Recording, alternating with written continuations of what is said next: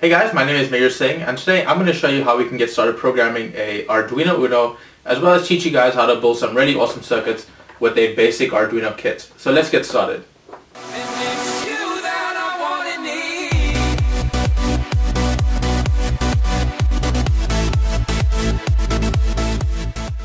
For this tutorial you're going to need the following: an Arduino Uno board, a programming cable which is used to program the Arduino Uno, a solderless breadboard from which we can connect our components, and of course accompanying male-to-male wires, a few 10 kilo ohm resistors, and lastly a couple of LEDs and push button switches. Okay guys, so before we can actually get started building some really awesome circuits with the Arduino platform, we firstly need to download a piece of software known as the Arduino IDE, and basically this allows us to type in our code, compile it, and then upload it to our Arduino board. So in order to get this free piece of software, we're going to head on over to arduino.cc, which is the homepage for the official Arduino website. Okay guys, so this is the homepage for the Arduino website. We're going to head on over to the download tab at the top of the web page, and this is the download page for the Arduino software. So the current version is 1.6.9, and on the right hand side you can download the appropriate file for your operating system.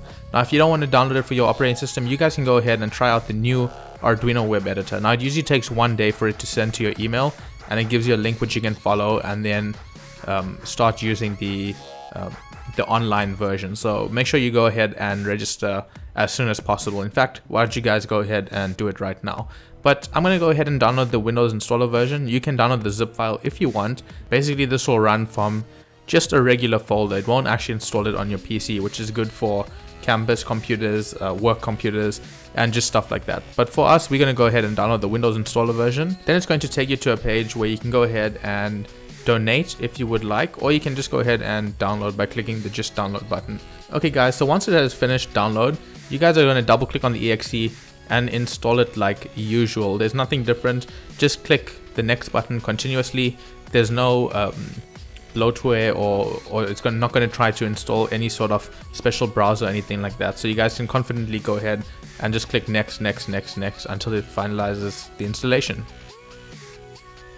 So this is the circuit that we are actually going to be building. This is basically the schematic view, and I'm using a piece of software called Fritzing. I don't really use it that often. I just thought it might be easy to show you guys since it also has Arduino compatibility. So this is the schematic. Pause it here if you want, and you guys can build a circuit. This is the actual breadboard version of this circuit that I just showed you. So we have 2 push button switches, 2 resistors. These are 220 ohm resistors. You might want to use 10K instead. Do not use 220. Unfortunately, like I said, I don't really use this software that much, so I wasn't sure how to get another resistor or change the value of them. But these two are 10 kilo ohm resistors, and this resistor here can be anything between 220 and 1K. This is just to protect the LED from overcurrent. So once again guys, this is the schematic view, and this is a breadboard view. You guys can go ahead and copy the breadboard view exactly how you see it, and everything should work just fine. Okay guys, so now on to the sponsor of the video, which is actually the first sponsor I've ever had on any of my videos ever since 3 years I've been doing this. So I'm really excited to be talking to you about GearBest.com. Now they're an online retail store similar to Amazon or eBay, and they sell a whole range of stuff guys. They sell action cameras, tablets, cell phones, electronics, a whole bunch of really cool stuff guys, and I suggest checking them out. If you have $1 to spend, go on GearBest.com. You'll find thousands of stuff to spend that single dollar on. And they went ahead and sent me this. This is just one of the products they sent, which was the basic Arduino learning kit, and I'm going to be using these in my future videos. That costs about 20 bucks. I've left a link in the description where I have a Wi-Fi module, a Bluetooth module, a temperature sensor, real-time clock, as well as this Arduino learning kit, and all of them have coupon codes, so you can get a bit more of a discount. Not sure why you would need a discount since everything is super cheap, but they have a whole range of stuff guys. This 3D printer behind me costs about 1,200 bucks from Amazon.com. They are selling 3D printers for about $200. Even laser cutting machines, which I spent about $300 or $400 on, they have one for $100. So I highly suggest checking out GearBest.com, and I just want to thank them again for sponsoring this video. So let's get on with the project, guys.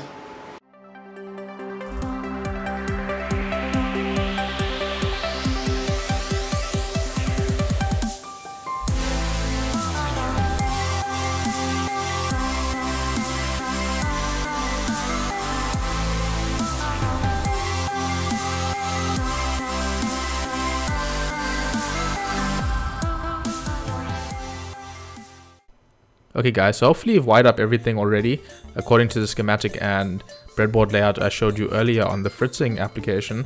And now we can get started programming our little circuit. But before we can, we need to firstly create a connection between our Arduino Uno, which is this guy right here, and our actual computer. And in order to do that, we're going to be using this, a simple type A to type B USB cable, which was also included in the kit that was provided by GearBest. So you guys already have everything that you need to get started. So all you're going to do is just simply grab your Arduino, grab the cable, and for this demonstration I'm using my 3D printer cable because it's a little bit longer, and we are just going to plug it in to the little port there. Sorry if my hand is blocking it, guys. And once it's plugged in, you guys can see the power LED, which is this green LED right here, lights up, as well as this LED here starts flashing. Now this LED is actually physically connected to pin 13 of our headers over here, which means you can use this simply for debugging to check if your Arduino is working, and that is exactly what GearBest has done. They have programmed the simple blink sketch onto this Atmel microcontroller, and you guys can see it actually physically functioning on the LED. So now that we know our board is working, we can actually get started programming in the software. So let's move over to that, guys. So this is the software that we're going to be using, like I showed you earlier. And we firstly need to configure our device. So we're going to go to Tools, we're going to select our board, and then we're simply going to be choosing the appropriate board. There's a whole bunch of different ones, but for this purpose, we are using the Arduino/Genuino Uno board. So we're going to go ahead and click on that and make sure it is actually selected. Then we're going to select our port. So you guys can see it just simply connects to your USB. In this case, it detects that the Arduino/Genuino board has been detected on COM4. So the next thing to do is to set up the programmer. So we're going to go to Tools again, Programmer, and we're going to select the Arduino ISP. And really guys, that's all you need to do in order to set up your board. So in the Arduino software, we have something called void setup and void loop. So it tells us to put our setup code in here and then to put our main code in here. Now whatever is in the loop program will basically loop over and over and over and over again until there is an interrupt or until the board is switched off or reset. So just above the void setup, we're actually going to start typing some code, and the first thing that we need to do is declare our variables basically. So we have 3 inputs and outputs, right guys? We have 2 switches, so here's switch 1, here's switch 2, and then lastly we have the LED. So these 2 switches are inputs, of course, and the LED is an output.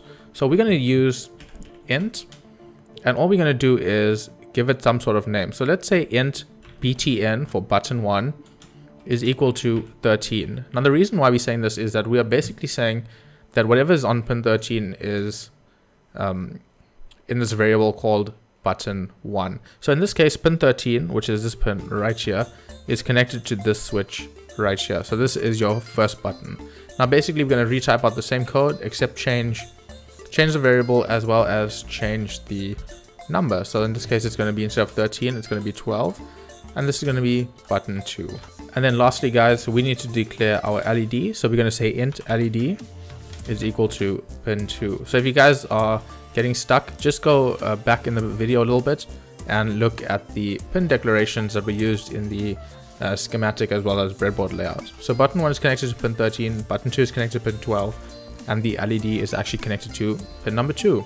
So that is all you really have to do in this bit of code right up here. The next thing is to actually put up our code in the setup. So we need to tell our Arduino what is an input and output, because all these headers here are actually digital IOs, which means they can be used as inputs or as outputs. But we need to tell the Uno if what we are connected to is an input or if it's an output.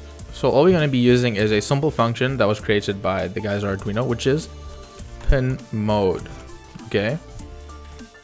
So this is going to declare if it is an input or if it's an output. So the first thing that we need to do is type in the variable name, which in this case is button 1, comma, and we're going to tell it if it's an input or if it's an output. So our button 1 is an input, okay? And we're going to copy and paste this 2 more times and just change the variable names. Okay guys, so to recap, this pin mode function is built into this IDE, okay? So the first argument it takes is the variable, which is button 1, also known as whatever is connected to pin number 13. Okay, and then the next thing that we need to take in is if it's an input or an output. So button 1 and button 2 are inputs and the LED is an output. So that is all we really need to put in the setup bit of code, okay guys? So now we can start looking at our actual functional code. What is going to happen when you press the button, what is going to happen when you press the second button, and what's going to happen to the LED when those buttons are actually clicked. So let's take a look at what we're going to be doing. Now what I have in mind for this is that when we click button 1, which is this button right here, it's going to make our LED, which is right over here, flash really slowly, maybe with a delay of about 1 second, okay? And then when you click on the second button and when you actually hold down, make sure it has to be held down, guys. So as you press and hold it down, maybe the flashing will be a little bit more rapid. So it'll flash a little bit faster just so that it can differentiate between the two buttons. Now what this means is that we actually have to read from the switches into the Arduino, okay? Now there's a function also written by the guys at the Arduino headquarters called digital read. So it's simply typed like this, digital read. It is case sensitive, guys, so don't forget that. Digital read, and we're going to be reading button 1. Okay, so now basically in the void loop, all we are doing is continuously reading whatever button 1 is. So button 1 can either be a high or a low. So at the moment this should be a high and that should be a low, because that is how we connected our push button switches. Now it is no good if we are just reading the switch. We need to save it into some sort of variable. So we're going to simply save this to an integer and maybe call it btn1r is equal to that. Okay, and we're just going to copy and paste this bit of code again, and of course change the variable name, guys. It's very important. So right now what is happening is that we are actually reading whatever is in button 1 and storing it in this variable called button1r. So if it's if the switch is unpressed, button 1r is going to be a high. If the switch is pressed, then button 1r is going to be a low. And now for those of you guys who follow my programming tutorials, it's going to be fairly simple from here on out. We can use something called if statements. Okay, so in the first if statement, we're going to check if button 1r equals to 0. So that means when button 1r is pressed, so as soon as you do this, then it's going to execute whatever code is in here. If it's not, then we're going to go to else if, and button 2r equals 0. So basically what this code says is that if button 1 has been pressed, so if we go ahead and do that, then it's going to execute whatever code is in here. Now if button 1 is not pressed, it's going to go on to check button 2 status. Now if button 2 is pressed, which is this button right here, then it's going to execute whatever is in this bit of code right here. So that's fairly simple, guys. All we're going to do is turn the LED on and off at different rates, okay? So once again, there is a function written by the guys at Arduino called digital write. So right here we use digital read to read the input from a switch, and now we can use digital write to write whatever value we want to the output of something. In this case, the LED right here, okay? So if button 1 is pressed, we're going to digital write. Then we need to tell it what pin we want to write to, which in this case is LED, and you guys can see LED is connected to pin 2. And we need to write either a high or a low. So in this case, we are going to write a low. Now when we're writing a low to this pin for the LED, it's actually going to turn it on, because that is the way that we have everything set up. This LED is actually active low, okay? Then in order to create a delay, there's a function also in the Arduino IDE called delay, and it takes an argument of time in milliseconds. So 1 second in milliseconds is 1000 seconds, okay? Then I'm simply going to copy and paste this again, and I'm just going to change LED low to LED high, and I mistakenly clicked insert there. Don't forget your semicolon, guys. And that is basically what button 1 is going to be doing. So let's go ahead and actually program it to our little device right here. We're going to go ahead and click the verify button, and we can save it to our desktop or wherever you wish, and it's going to compile the sketch. Now this basically is called a sketch. Now once it tells us it's done compiling and we have no errors, we can go ahead and click on this upload button, and you guys will see some stuff flashing on your LED right here, the transmit and receive buttons, and our LED is now on. So let me just zoom in here a second, guys. Okay guys, so recall that is button 1, and this LED is on for some reason, okay? And we'll address that in just a second. But when we click on this LED and hold it down, we should actually see the LED starting to flash. and that is a precise 1 second delay in between each flash. Now when we let go, you guys will see the LED will stop flashing. Also, like I said, remember pin 13 is connected to that LED is connected to pin 13. So you can see when I click on this button right here, the LED actually goes off. And you guys can see that right there.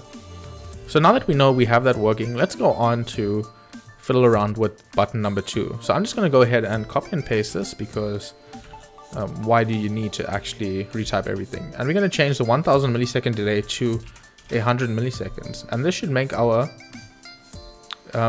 LED flash a lot faster. So once again, upload this to our board. And you guys can see the LED comes on again, which will address. So when we hold on this button, you guys will see a 1 second delay between the flashing. And when we let go, it stops flashing. When we click on the second button, it should start flashing a lot faster. And as you guys can see, that is evident. So that's it, guys. Really simple project that you guys can build at home in just a few minutes. Something that's a lot more fun than just a basic blinking sketch, which you're going to find from any other tutorial on the internet that's made for beginners. So you guys can go ahead, expand on this program. Like I said, why not go ahead and actually implement some sort of method that'll check 2 buttons, add another button on there, add an LED, maybe switch between the 2 LEDs continuously. You know, guys, just go ahead and have fun with it. There's a lot of stuff that you can do even at a beginner's level. Okay guys, so that's it for this video. If you did enjoy it, please don't forget to leave us a like, comment and subscribe if you haven't already. I have a whole bunch of really cool programming tutorials in Java, and I'm going to be starting more electronics videos. Make sure to pick yourself up a kit from GearBest.com so we can get on with some more awesome projects. So once again guys, thanks for watching and I'll see you in the next one.